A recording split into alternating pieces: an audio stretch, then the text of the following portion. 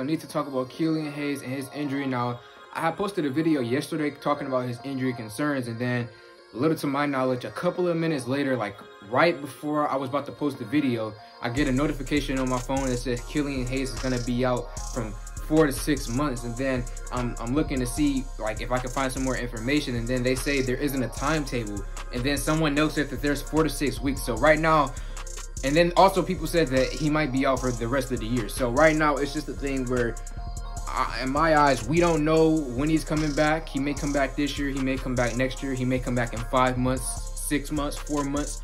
We don't know. It's just one of those things that's up in the air. But one of the things that really do concern me is, I believe it's called a labrum tear. I'm not a doctor, so obviously I'm not, you know, into this medical profession thing, but people in my comment section were coming and telling me that that was the same injury that happened to Isaiah Thomas. And as soon as I heard that and then I looked it up, I got scared, because we obviously know what happened to Isaiah Thomas on Boston.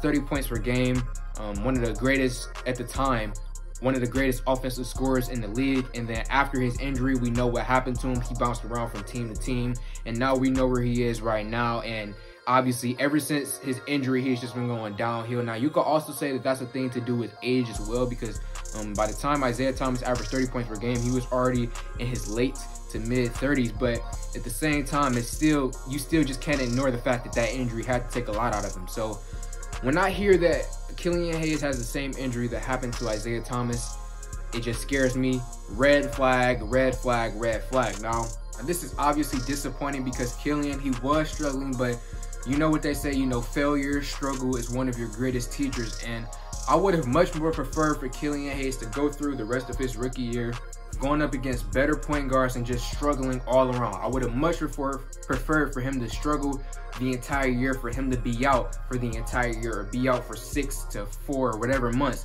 I would just much more prefer him to be playing these games and learning from his mistakes, and just, you know, watching these games from home and studying film. You can only do so much by studying film. If you're not actually on the court, I don't know if you can really put that knowledge to, you're not putting the knowledge to use, because you're just watching the games. And another thing is that with this injury, I'm also concerned with the fact that it is a serious injury.